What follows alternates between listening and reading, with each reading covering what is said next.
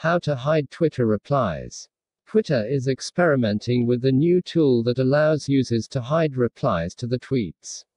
The feature is specifically made to hide unwanted and spam comments from a post that distract from the conversation. Here's how it works on mobile and desktop. Start by finding a reply to one of your tweets that you want to hide.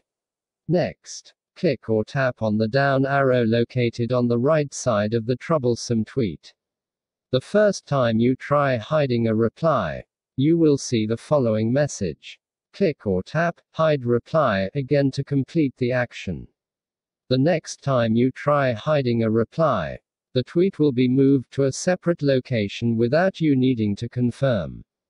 Tweets with hidden replies will have a hidden reply icon somewhere alongside the status's other details. Anyone viewing your tweet will be able to see the icon and view the hidden responses. Next, locate the reply you wish to unhide and then click or tap on the down arrow associated with the tweet. Text source: howtogeek.com